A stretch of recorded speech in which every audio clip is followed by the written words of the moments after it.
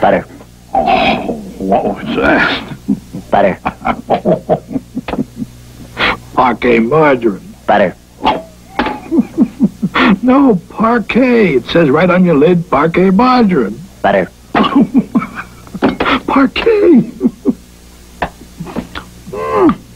Smooth, delicious. Butter. Parquet.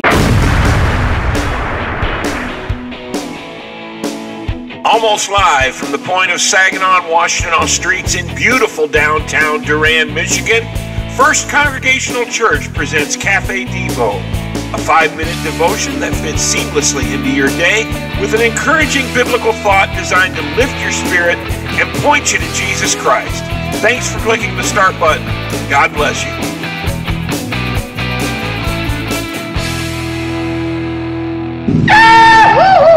Here we are once again. It's Tuesday, March 21st, 2023.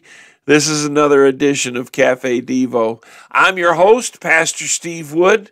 That's the star of the show over there in the corner, my pal, Bugsy, hanging out where he normally does. And I hope your Tuesday is going well. Let's get started. Today's devotion, of course, comes from the book Psalms for Lent, a collection of psalms that I wrote especially for the members and friends of First Congregational Church during this Lenten season, but we invite all of you to join with us.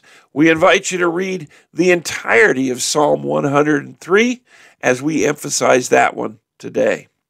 As a father has compassion on his children, so the Lord has compassion on those who fear him.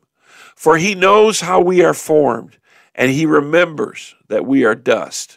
But from everlasting to everlasting, the Lord's love is with those who fear him, and his righteousness with their children's children.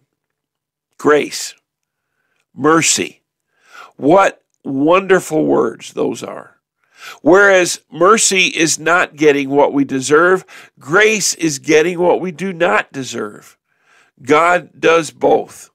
And that inspired King David to write, "Praise the Lord, O my soul, all that is within me. Praise his holy name.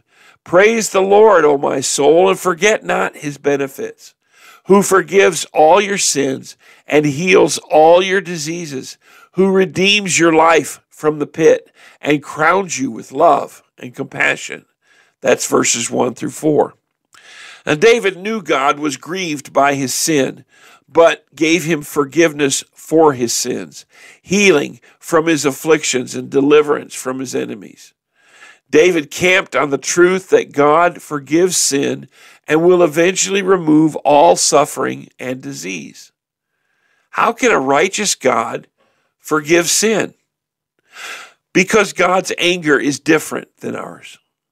We tend to be quick to anger, and we want to make people pay when they've wronged us. If we're not able to make them pay, we nurse our grudges and plot our revenge. God, on the other hand, is slow to anger and provided for our forgiveness. Once he has forgiven us, he remembers our sins no more. Hebrews 8:12. For as high as the heavens are above the earth, so great is his love for those who fear him. As far as the east is from the west, so far has he removed our transgressions from us. The same God who does not leave the guilty unpunished, as it says in Exodus 24:6, does not treat us as our sins deserve or repay us according to our iniquities. Because of the cross of Christ, in addition, God does not just pardon our sin. He adopts us into his family, giving us his love, access to him in prayer, a share in the inheritance of his glory, and even the Holy Spirit.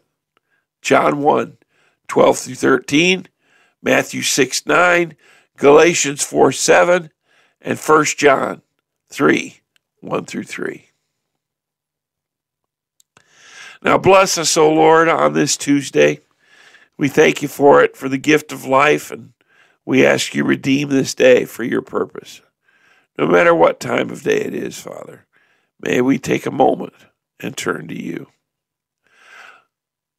We make our prayer in Jesus' name. Amen. Hey, that'll do it for us on this Tuesday edition of Cafe Devo. I'm Pastor Steve Wood signing off for now. God bless you, my friends. I love you all, and I'll see you tomorrow.